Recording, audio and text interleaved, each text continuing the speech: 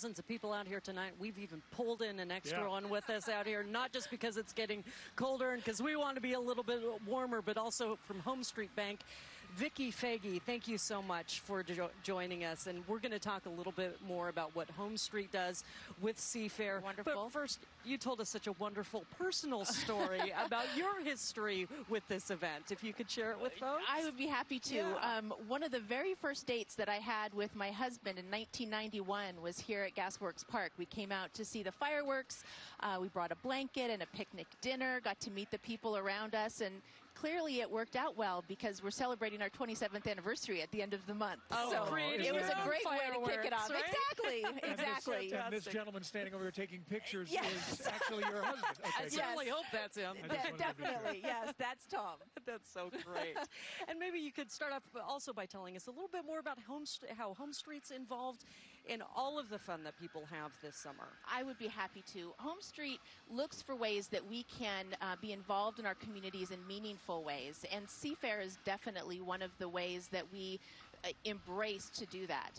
When you look at the events all across the Puget Sound that are a part of Seafair, we love to be a part of that, celebrate the uniqueness of each of those different communities, and then have it all culminate with Seafair Weekend and the hydros and Miss Home Street, our own hydro boat, and this year with the new Home Street Cup.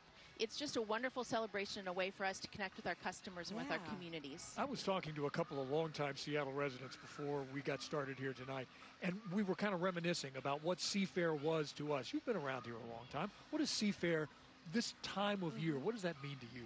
I think it's a time when a lot of times during the winter and other times of year, you sort of stick in your own lane. You go to work, you go home to wherever that may be. But during Seafair, it gives people an opportunity to go to communities that they haven't been to, or maybe head out to Renton River Days or come downtown here to Gasworks and be a part of a really large community celebration and remember what makes Seattle unique. Home Street is so involved in the community. What is it about Seafair in particular that you think is unique and allows you to reach out to folks?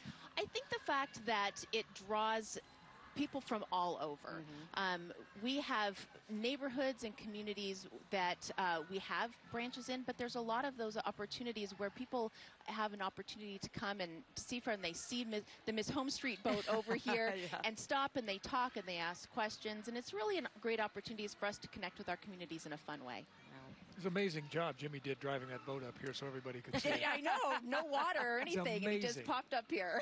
Just an amazing driver. That's a pretty exciting billboard that you got there. Absolutely. And we look forward to seeing all at the parade and then boat race time, and it's just a great time of year for all of us. Vicki, thanks for coming down. Thank you so much for having us. Say hi to your husband for us.